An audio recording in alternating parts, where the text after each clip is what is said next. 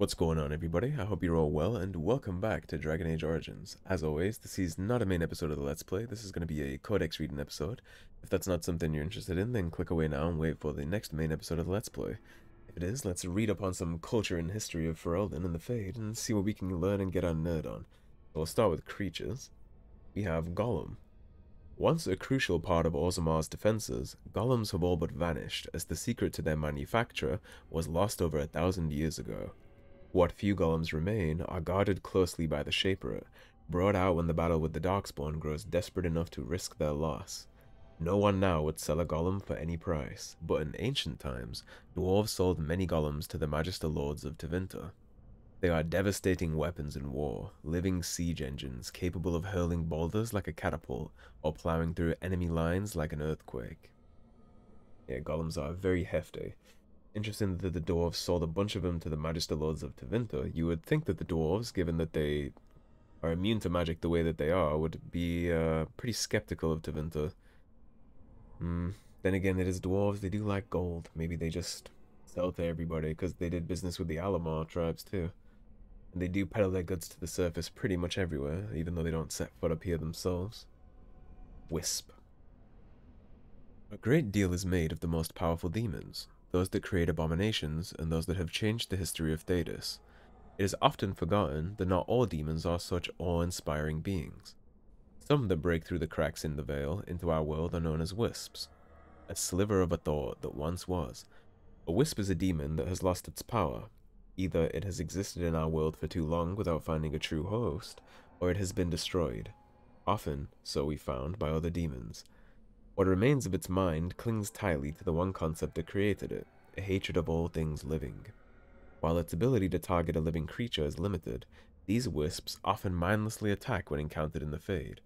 In the living world, they often have been known to maliciously lure the living into dangerous areas, being mistaken for lanterns or other civilized light sources.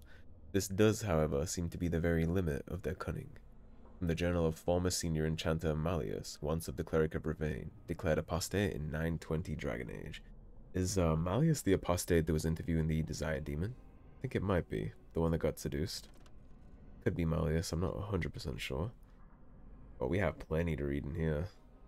So, the Black City. No traveler to the Fade can fail to spot the Black City. It is one of the few constants of that ever-changing place. No matter where one might be, the city is visible, always far off, for it seems that the only rule of geography in the Fade is that all points are equidistant from the Black City. The chant teaches that the Black City was once the seat of the Maker, from whence he ruled the Fade, left empty when men turned away from him. Dreamers do not go there, nor do spirits. Even the most powerful demons seem to avoid the place. It was golden and beautiful once, so the story goes, until a group of powerful Magister Lords from Tevinter Imperium devised a means to breaking in. When they did so, their presence defiled the city, turning it black, which was, perhaps, the least of their worries. From Beyond the Veil, Spirits and Demons by Enchanter Murdromal. It's interesting that the Black City is always at the center of the entirety of the Fade, and demons and spirits all seem to stay away from it, which is the irony, really, of the fact that men can't seem to wait to get there, like the world of man, but everything in the Fade does its best to avoid it. Hierarchy of the Circle. It is no simple matter, safeguarding ordinary men from mages, and mages from themselves. Each circle tower must have some measure of self-government, for it is ever the Maker's will that men be given the power to take responsibility for our own actions, to sin and fail, as well as to achieve the highest grace and glory on our own strength. You, who will be tasked with the protection of the circle, must be aware of its workings. The first enchanter is the heart of any tower. He will determine the course his circle will take. He will choose which apprentices may be tested and made full mages, and you will work most closely with him. Assisting the first enchanter will be the senior enchanters, a small council of the most trusted and experienced magi in the tower. From this group, the next first enchanter is always chosen. Beneath the council are the enchanters. These are the teachers and mentors of the tower, and you must get to know them in order to keep your finger on the pulse of the circle, for the enchanters will always know what is happening among the children. All those who have passed their harrowing but have not taken apprentices are mages. This is where most trouble in the circle lies, in the idleness and inexperience of youth.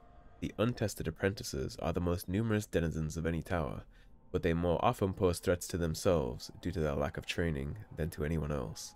Knight Commander Serene of the Chantry Templars in a letter to his successor. So right there you see that if mages are constantly taking their Harrowing, however most of the circle's inhabitants are people who haven't taken their Harrowing, you would imagine that not all the mages are staying in the tower 24/7, which I've mentioned a couple times, but they can leave. Once they pass the Harrowing and they become full mages, they are welcome to leave when they want, they just have to return eventually.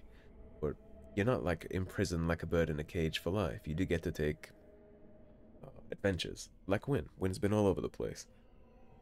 Win is actually a very good example of why the circles shouldn't just be abandoned and abolished. They can work. Win is a glowing beacon of that.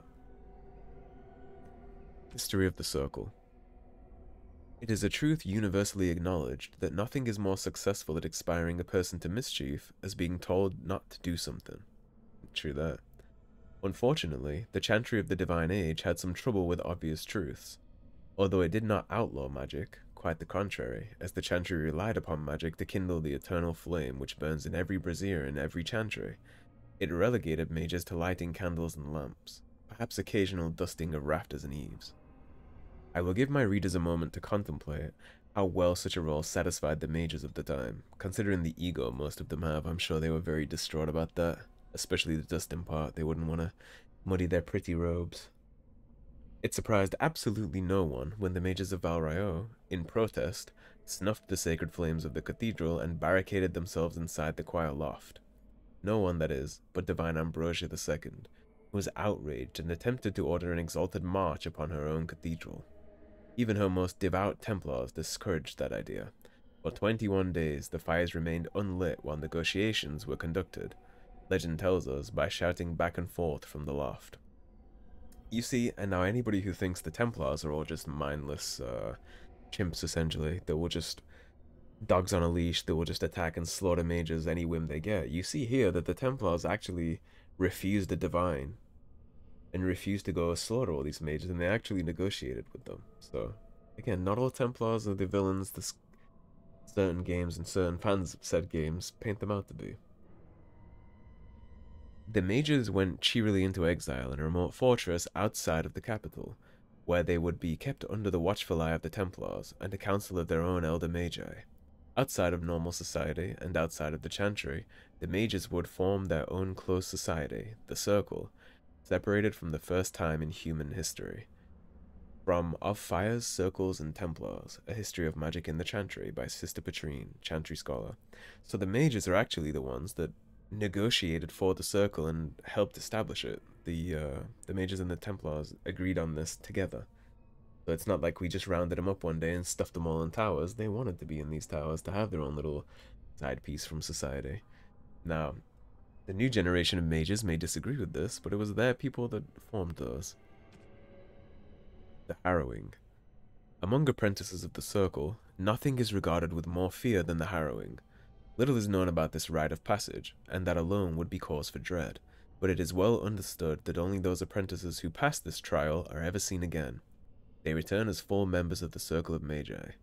Of those who fail, nothing is known. Perhaps they are sent away in disgrace. Perhaps they are killed on the spot. I heard one patently ridiculous rumor among the Circle at Ravane, which claimed that failed apprentices were transformed into pigs, fattened up, and served at dinner to the senior enchanters, but I could find no evidence that the Ravani Circle ate any particular quantity of pork. From In Pursuit of Knowledge, The Travels of a Chantry Scholar by Brother Genetive. They do in fact not turn the failed apprentices into pork and eat them at dinner. The reason why you tend to never see them again after they fail is because the Harrowing is a direct confrontation with the demon. They have to prove that they can resist possession, and of course if they can't, they become possessed, and the Templars then do their duty. That is the reason the failed apprentices are never seen again. I imagine they do whatever needs to be done with the body to keep the other mages from finding that out. But I will point out again that it is the mages that set this up. That is not Templar doing. Templars aren't forcing mages into some possession conflict. The first enchanters, the higher-ups, they're all on board with it too. It is not like a thing forced upon them. Lyrium. More than half the wealth of Orzammar comes from a single, extremely rare substance, Lyrium. The Chantry believe it to be the waters of the Fade, mentioned in the Canticle of Therenides, the very stuff of creation itself, from whence the Maker fashioned the world. Only a handful of mining caste families hazard extracting the ore, finding veins in the stone quite literally by ear, for in its raw form, Lyrium sings, and the discerning can hear the sound even through solid rock.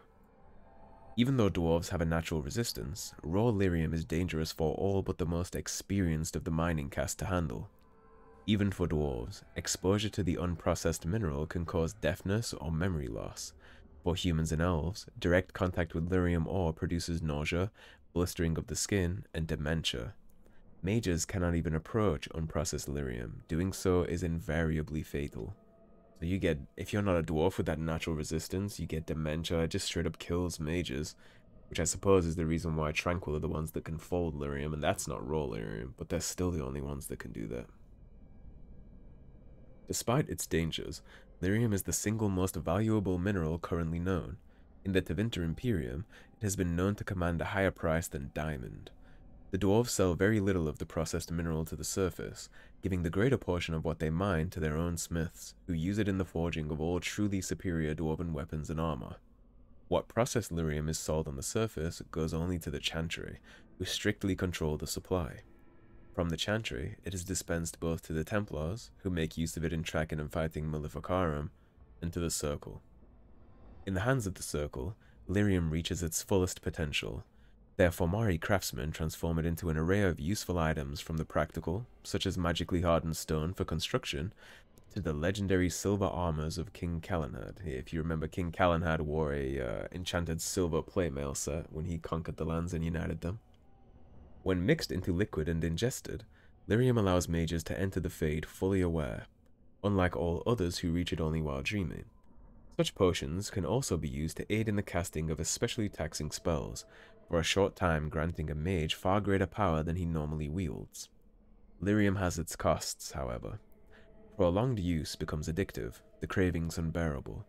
Over time, Templars grow disoriented, incapable of distinguishing memory from present, or dream from waking. They frequently become paranoid, as their worst memories and nightmares haunt their waking hours. Mages have additionally been known to suffer physical mutation. The Magister Lords of the Tevinter Imperium were widely reputed to have been so affected by their years of Lyrium use that they could not be recognized by their own kin, nor even as creatures that had once been human. From In Pursuit of Knowledge, The Travels of a Chantry Scholar by Brother Genetive. So Lyrium has a lot of many uses. It can make you stronger, faster. It aids Templars in all of their endeavors hunting Maleficarum and keeping tabs on the mages, but it also comes with a high cost. It's kind of like Harrowing. When you're on it, you'll be on cloud 9. When you come off it, that's when the problems start to happen, or prolonged use. Like the Templars stop being able to, what did it say?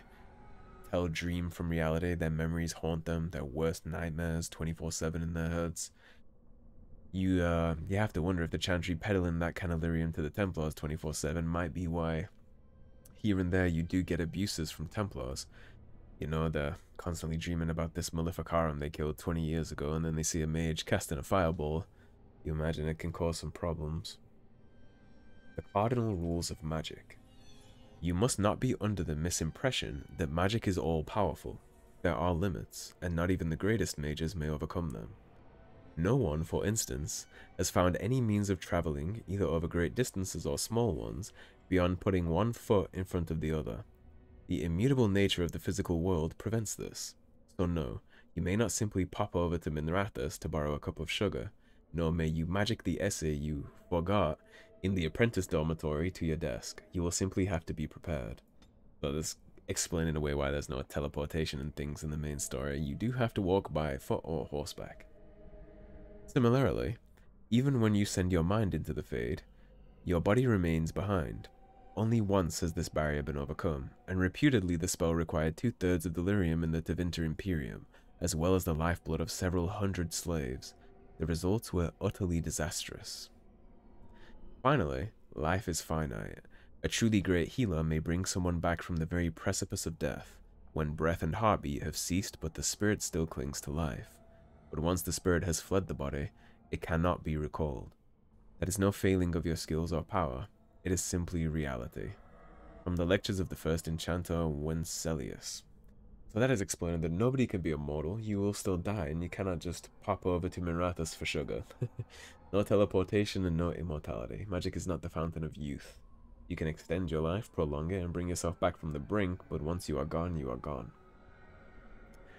Right, the four schools of magic. Creation. Opposition in all things, for earth, sky, for winter, summer, for darkness, light. By my will alone is balance sundered, and the world given new life. Therides 5-5. The school of creation, sometimes called the school of nature, is the second of the schools of matter, the balancing force and complement of entropy. Creation magic manipulates natural forces, transforming what exists and bringing new things into being. Creation requires considerable finesse, more than any other school, and is therefore rarely mastered. Those mages who have made serious study of creation are the highest in demand, useful in times of peace as well as war. From the Four Schools, a treatise by first enchanter Josephus. So creation, I believe, is the healing school. I'm pretty sure creation is the one that's healing, and that is the hardest to master. So Win is very high in demand as a mage. She's really up there because she has mastered creation. She's a creation mage after all. But she's really good at what she does, one of the higher ups. The Four Schools of Magic. Entropy. To you, my second born, I grant this gift. In your heart shall burn an unquenchable flame, all-consuming and never satisfied. Therides 5-1. Again, I love that line. In your heart shall burn an unquenchable flame. It's just so cool. If you were going to get some kind of quote from Dragon Age tattooed on you somewhere, that would be the one. The second of the two schools of matter. Entropy is the opposing force of creation. For this reason, it is often called the school of negation. Nothing lives without death. Time inevitably brings an end to all things in the material world. And yet in this ending is the seed of a beginning.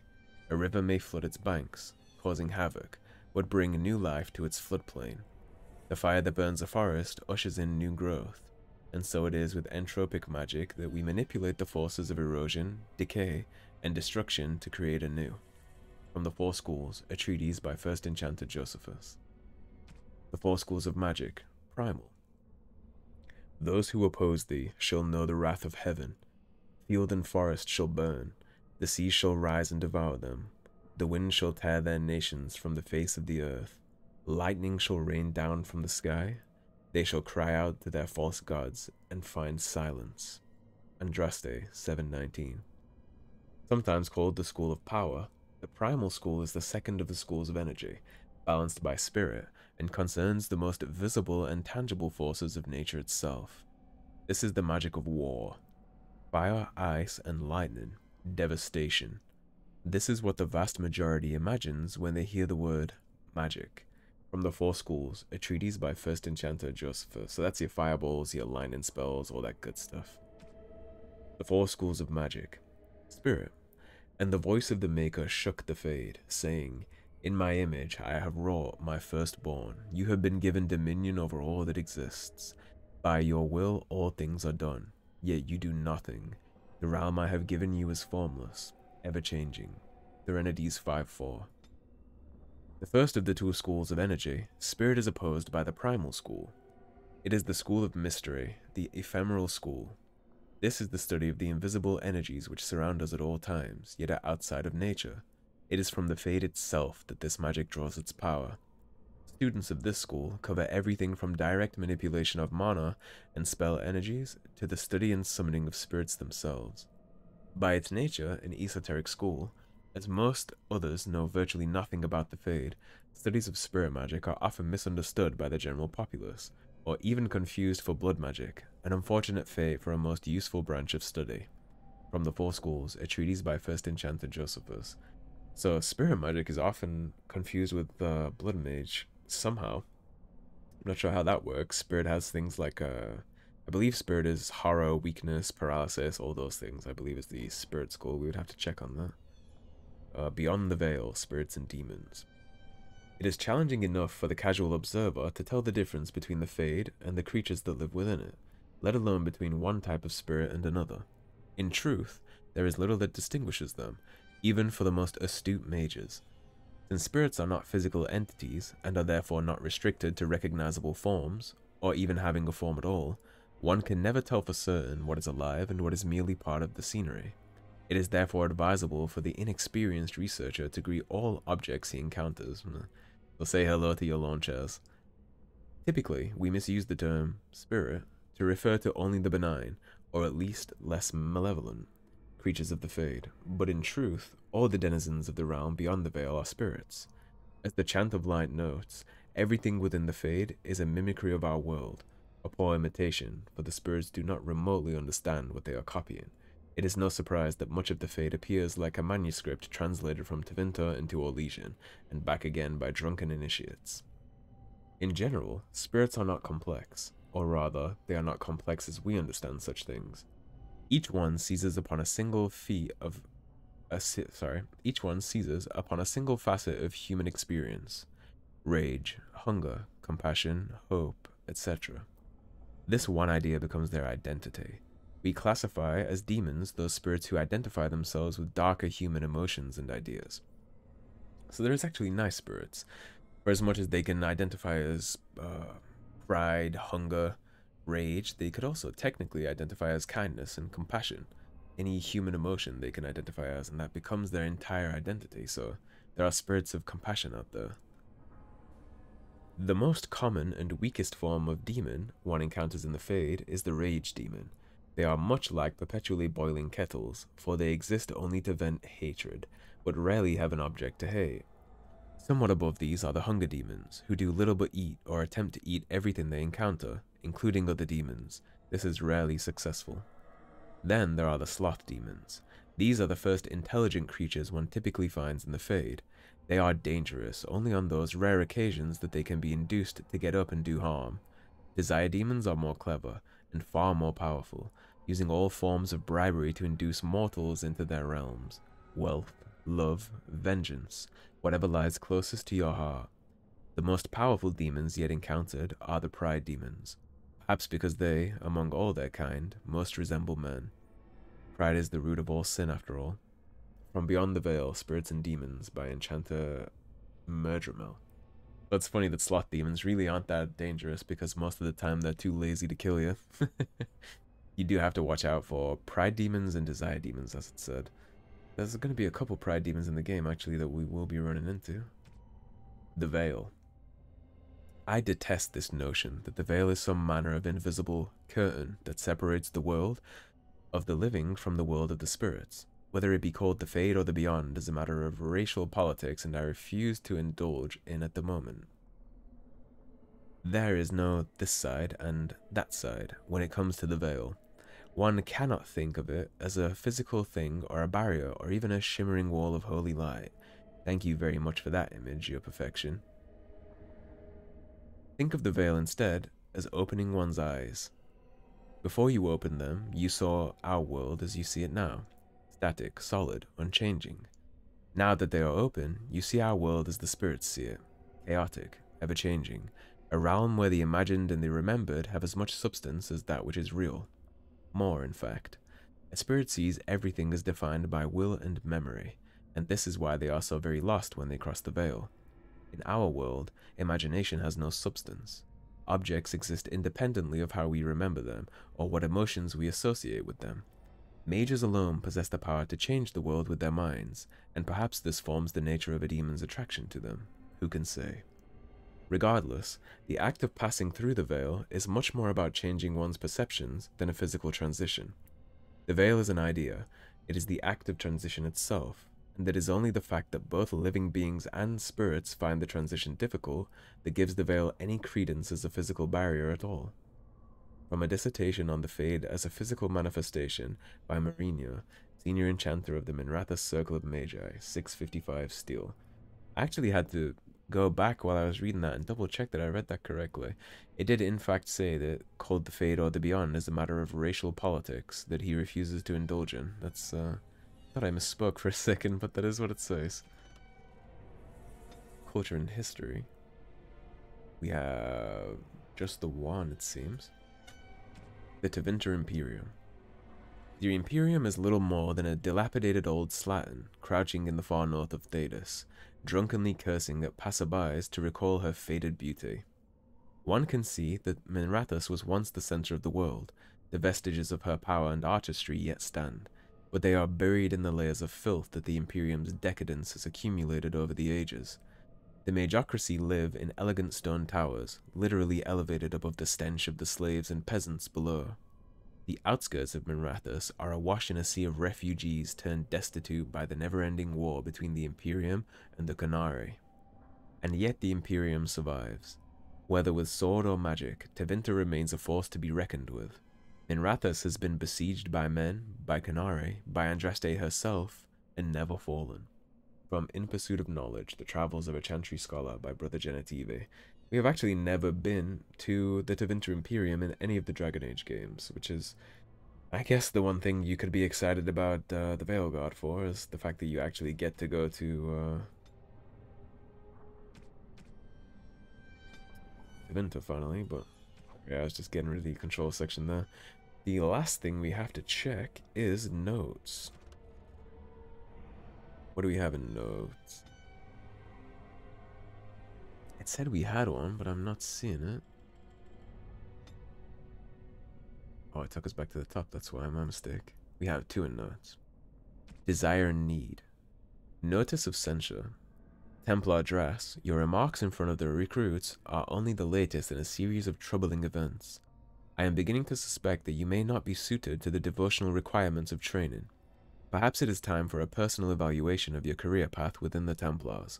I will schedule some time after the current deployment to discuss options elsewhere in the organization. Attendant Sarand, Assistant to Knight Commander Gregor. A note is scribbled in the corner. Attendant who? Options. Code for dead end. Duty on a hedge mage hunt in the Banon. But whoever Templar Drass is, they weren't very happy with him, and since it's called Desire and Need, I imagine Templar Drass is the knight we killed when we freed from the Desire Demon. I would imagine. Extracurricular Studies. I have the utmost sympathy for what happened to your charge, but it is beyond the Circle's ability to anticipate every obscure demise that an apprentice might face, especially involving methods outside the already extensive realm of magical study. We simply don't have the room for additional training facilities, and there are concerns about becoming too inclusive that I will not elaborate on. Your request is denied. First Enchanter Sinclair. Notice herewith that the exercise area on the 4th floor shall serve as a permanent berthing for the facilities that accommodate their particular training requirements are already on hand. Okay, I butchered the hell out of that. Notice herewith that the exercise area on the 4th floor shall serve as permanent berthing for the Templar garrison stationed at the tower. Since facilities that accommodate their particular training requirements are already on hand, they will be assuming an even closer watch over Circle affairs. Enchanter Bergen's optional weapons training is cancelled until further notice. Enchanter Bergen has additionally stepped down from teaching duties. First Enchanter Sinclair. But it seems like they just made room for the Templars. I'm not sure what this is exactly referring to here. The don't have room for additional training facilities, and there are concerns about becoming too inclusive that I will not elaborate on. I'm a little confused on what that means. I assume this is referring to Templars and mages fraternizing. I'm guessing that is what this means. I'm sure it happens a lot, right? Templars, mages, the whole like men and women being around each other, eventually feelings are going to form kind of thing. I imagine a lot of Templars tend to fall in love with their charges, and I imagine, conversely, I imagine a lot of mages kind of fall in love with their Templars. Alas, that seems to be the end of the codexes, so I'm going to wrap this one here, guys. And then next episode, we'll jump right back into finishing off the fade. So, thanks for watching. If you enjoyed the video, please subscribe, leave a like and a comment. If you want to support the cause and help improve the channel, there is a tip link in the description below. Otherwise, stay tuned and I'll see you guys soon with more Dragon Age Origins. Have a good day, guys. Take care.